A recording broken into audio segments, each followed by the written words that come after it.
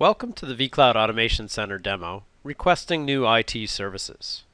During this demo, we're going to show you the user self-service experience of how to go about requesting new IT services. First, we're going to provide you with an overview of the vCloud Automation Center self-service portal. Then we're going to show you how to request new IT resources by examining 3 different types of provisioning examples. Once the request process is complete, we will show you how to monitor the status of your request. This is the vCloud Automation Center Self-Service Home tab or dashboard.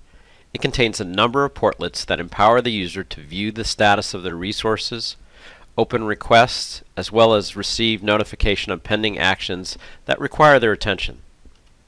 Users can customize their dashboard by adding or removing these portlet apps.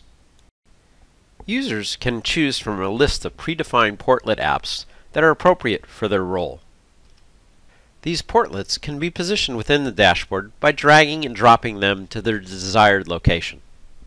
Each user can also change the layout of their dashboard by choosing from a number of predefined column layouts. The Catalog tab provides a personalized list of infrastructure, applications, and custom services that I'm allowed to request. Before we demo how to request new IT services, let's look at some of the policies that will limit what services are available to each user. Which services a user is allowed to request, how much resources they can consume, what types of resources they will receive are all controlled by very granular policies that allow an IT administrator to deliver personalized, business-relevant services to their users. Before we start the demo, let's look at some of these policies.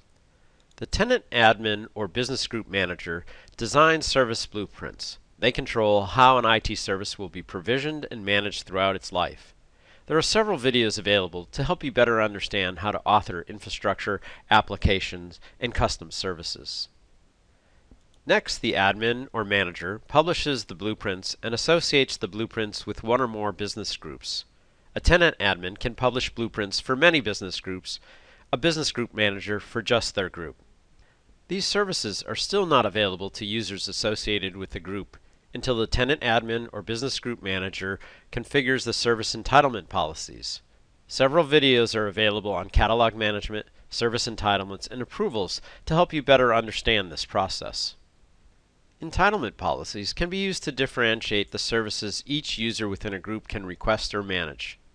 For example, Ken can have a completely different service catalog than Connie, even though that they have the same vCloud Automation Center role and belong to the same business group. So let's get back to the demo. I'm currently logged in as Connie in the Nephrosoft development group. These are the list of IT services available to me. Let's first request the Inventory Manager application by clicking on the Request button on the catalog item.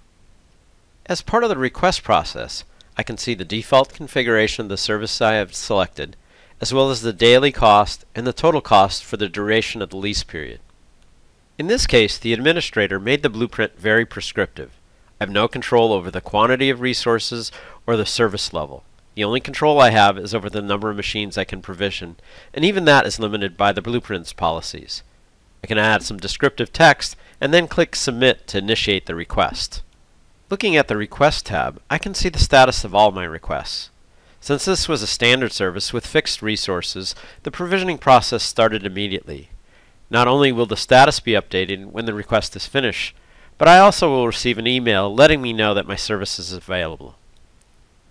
Next, let's initiate the provisioning of the Shop Floor Manager infrastructure service by clicking the Request button in the catalog item.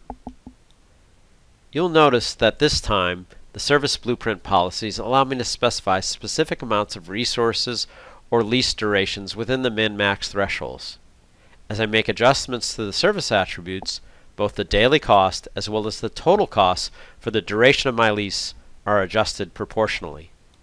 When I am satisfied with my configuration, I can click the Submit button to initiate the provisioning process. This time, when I click the Request tab to monitor my pending request, I notice that the specific service and resource configuration I have entered requires an approval. Click on the request number to drill down to the details and determine the next person in the approval workflow. vCloud Automation Center provides a unified service catalog where users can request from a personalized list of infrastructure, applications, and custom services. We have just explored how to request two infrastructure services. The process to deploy a multi-tiered application or custom IT service is similar. This completes our video requesting new IT services. In the next video, we will look at how users can manage their existing machines, applications, and other custom IT services using the vCloud Automation Center self-service portal. Thank you for taking the time to watch this video, and we hope that it was informative. To learn more about vCloud Automation Center, there are additional videos available.